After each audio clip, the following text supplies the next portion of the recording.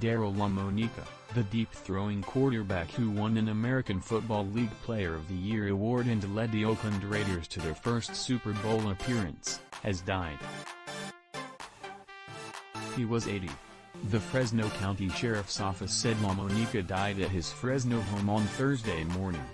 The death is considered to be from natural causes. The Raiders acquired Lamonica in a trade from Buffalo in 1967, and he was immediately the perfect fit for the vertical offense that owner Al Davis coveted for his franchise. Nicknamed the Mad Bomber, Lamonica made an immediate impact in Oakland after starting only 4 games in 4 seasons with the Bills. Lamonica's strong arm complemented deep threat receivers such as Warren Wells and Fred Biletnikoff and turned the Raiders into a powerhouse. They went 13-1 his first season as Lamonica was a first-team All-Pro and AP AFL Player of the Year when he led the league with 30 touchdown passes. Lamonica then threw 2 TD passes in a win over Houston in the AFL title game to send the Raiders to their first Super Bowl, where they lost 33-14 to the National Football League champion Green Bay Packers.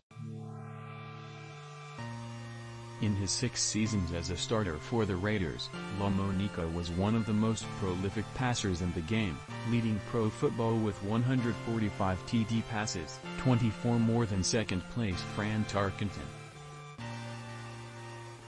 His 16,006 yards passing ranked 3rd in the span of 1967 to 1972.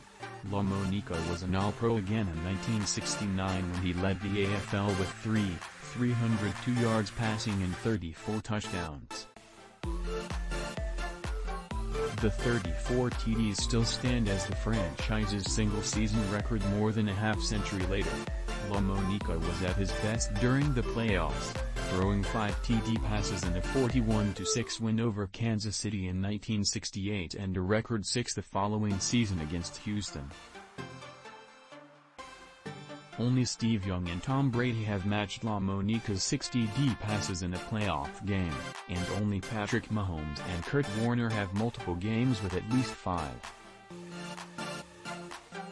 Lamonica also played a starring role in one of the most memorable games ever, throwing 4 TD passes, including the go-ahead score to Charlie Smith, in a 43-32 win over the Jets in a game now known as the Heidi Game because NBC cut away from the finish on the East Coast before the Raiders' comeback.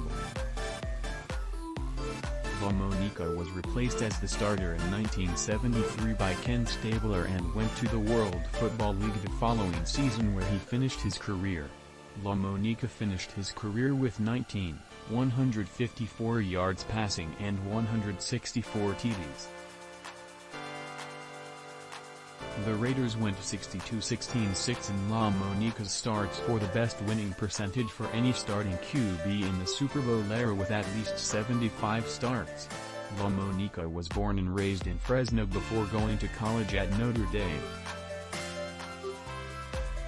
He was drafted in the 12th round by Green Bay and the 23rd round by the Bills in 1963 and opted to go to the AFL.